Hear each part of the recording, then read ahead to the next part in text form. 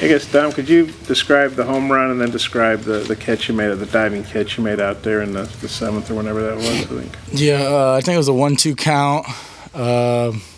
I think he threw 4 breaking balls in a row. Kind of had a feeling he was coming back with a fastball, just a fastball on the outside part of the plate, and put a good swing on it. And then the catch, it was in the gap. I just was going after it hard. Wasn't sure if I was going to get it. Kind of died a little bit, and I was lucky enough to get under it and get the catch.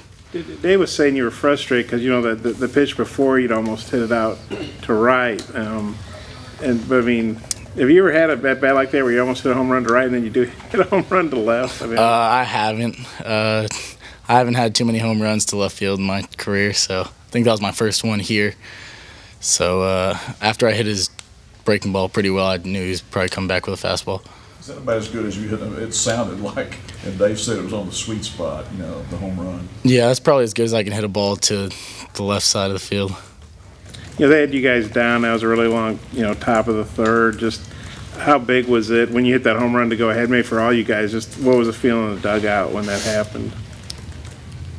I wasn't in the dugout. Okay, what was the feeling in the bullpen or whatever? What were you guys feeling? Because it's not looking good, and then you guys come back. What was it like having a comeback win like that? Yeah, well, the feeling in the bullpen at first was not to let the ball hit me in the head, and then after that, I mean, we were super excited, and obviously I was like, all right, well, figure that Barrett and I are probably going to piece this one together. So just kind of getting ready for all that, and I mean, we were just excited and ready to go win a ball game.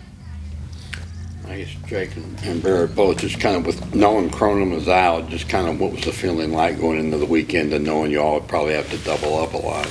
I mean, not exciting that Matt wasn't going to play, but I mean, for me and Jake, exciting to be able to get the opportunities that maybe we wouldn't without Matt. But whenever Matt comes back, it'll obviously be still exciting. And Matt'll assume his role that he left, and Matt can't throw all 3 games on the weekend, so it's good for me and Jake to get some work in and some roles that, well, I guess Jake had been in that role previously, but I hadn't. So, I mean, it was a good opportunity and a good team win. What did you feel about that? He's pretty good at that, isn't he? Pitched pretty well at the end of the game. I like that. For having Cronin out, obviously sucks.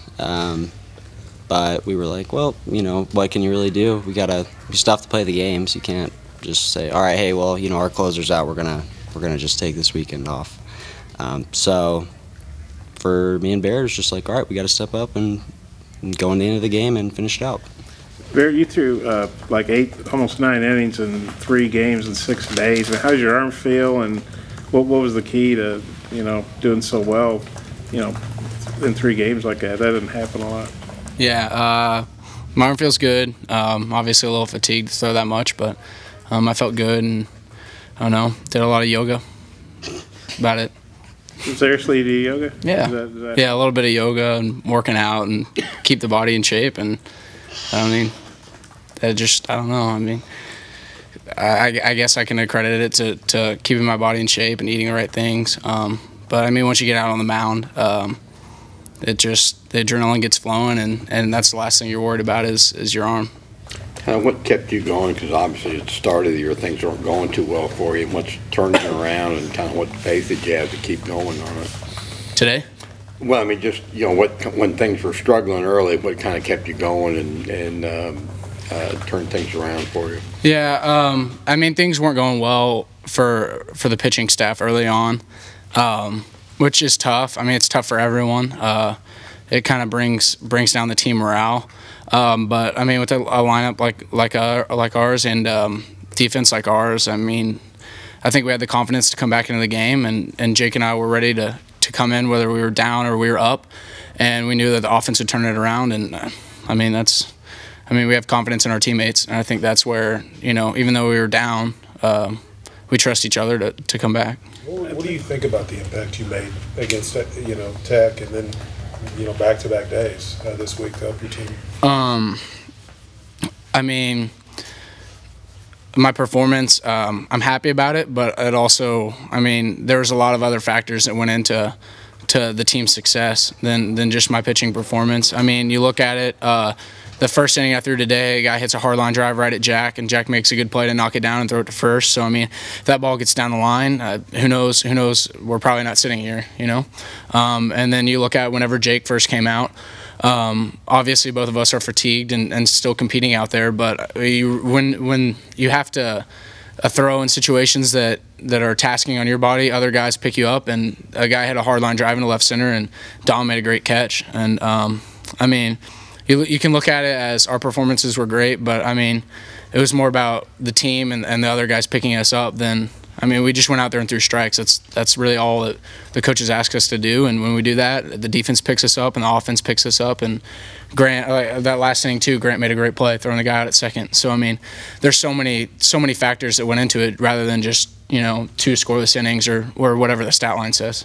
What do you think was the key for you personally to be pitching so well now when maybe you weren't earlier in the year? I mean, it's a long process, physically and mentally.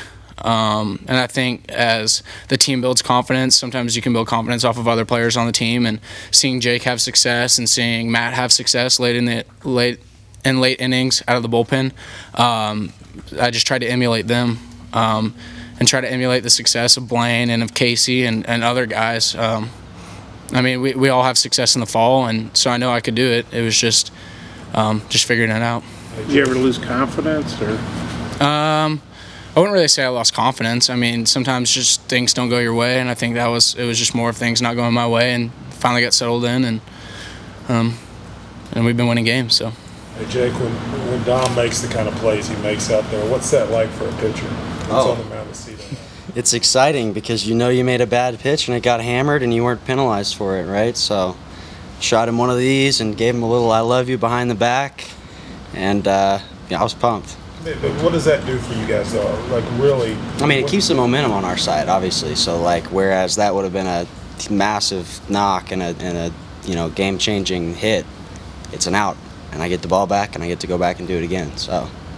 That's basically it. Dom, when you're trying to size those things out and figure out which angle you need to, I mean, how quickly are you making the decision, and just, you know, the ability you have to make those kind of plays out there? Really, it's like a kind of last-second decision of whether I'm going to try and dive and catch it or not, and you got to take into play what happens if you dive and miss it and stuff like that. So you kind of got to know that if you're laying out like that, you got to catch it. So it's kind of a split-second decision and just go after it. Jake, you obviously were struggling early, and you really had it going the last couple of weeks. What was the key to you turning around? I know talking to Wes, said you guys did a lot of work in the bullpen, and you got to figure it out, you know. Yeah, you guys like to ask this one. It was just a small mechanical tweak with, you know, my front arm throwing the breaking ball. That's pretty much it. And then after that, I built confidence in that pitch, and I already had confidence in my other pitches, so I felt like once I could land all those, I had a lot more confidence in myself. And then just taking all that out there on the mound and just kind of throwing with those has been pretty good for me. Dominic, when y'all came in after the bad top of the third, what was the mindset? Anybody say anything, or? Not really. We just know we have confidence in our lineup, and we're the best lineup in the country, and we can go out there and put up however many runs it takes for us to get a W, and that's what we did. Jake and Barrett, you guys know, I guess when you had that walk, that set the school record for 15. Sweet. It really doesn't matter. We won, so Yeah. might as well set some records. But that's good. And you know, Dave's saying Cronin, he could be out a while. How good do you guys feel moving forward in these roles, kind of the dual late inning guys? And Dom, how much confidence do you think the rest of the guys have in these guys? Obviously, after this weekend, we have a ton of confidence in them. We know they can go out there, pound strikes, let our defense work, and just get outs and close a ball game out. So we're pretty confident in them and the rest of our team. And how do you guys feel kind of moving forward if Matt can't come back? You know? I mean, obviously we want Matt back because he's probably the best at what he does. But I have a lot of confidence in Barrett. I feel like the team has confidence in me as well to go out and close the game if need be. yeah, I feel the same way. We're looking forward to having Matt back, and hopefully he can be back next weekend or whenever it is. But until then, I mean, we have a lot of players that step up, and the offense will obviously be great, and defense will be great. So we can lean on, you know, an entire team that's really deep. And so I think we're prepared for anything. So. How good to get a sweep? Do you feel like you guys kind of set things right? You got swept, then you get a sweep, kind of even things out in the standings. You guys are still up. Yeah, obviously we kind of take games one game at a time and go out there and try to win today, win each pitch, win each inning, everything like that. So standings-wise, obviously it was really big for us, and we look forward to next weekend. Last question. Hey, Dom, for you and Jake, just seeing what Barrett did, I know he talked about everything else, but to come out and do what he did against Tech and then the final 2 games of the series, how big was that, just seeing what he was able to do out on that? Obviously it was huge. Tech has one of the best lineups in the country, and he came in and just pretty much mowed them down, struck out 9, 10, whatever it was, and really gave us a lot of confidence in him, and we're just happy that we have him now that Matt's out, and confidence in him for him to come in and close games out like that. Yeah, y'all haven't seen it, but this is the Barrett we've known in the fall and, you know, early spring scrimmages for the last 3 years. Like, this is not something new that he's just doing. He figured it out, and now he's showing us, obviously, what he's been capable of doing. He didn't do anything, you know, crazy, magical, whatever. This is just who he is. So I'm really excited to have him. I was trying to get stuff for extra stories this week, so